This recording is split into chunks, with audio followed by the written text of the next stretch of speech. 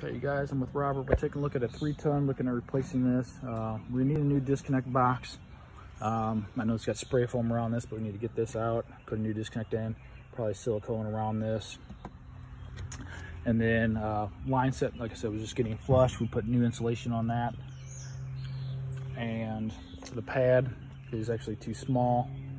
We do want to put our new unit in, you know, basically the 34 going this way, 37 going this way. We got about 3 feet off the property and then some right here. So we can come out a little bit, but we probably won't get our full foot. Might be about 10 inches. So just see what you can do there to make that work. We will need some dirt. We'll need probably some pavers too, just to make sure that we're settled in there good. And then the pad. And we should be able to go out right through here. If not, I mean, we got plenty of room, and then there's, you know, we can get around the back on the other side.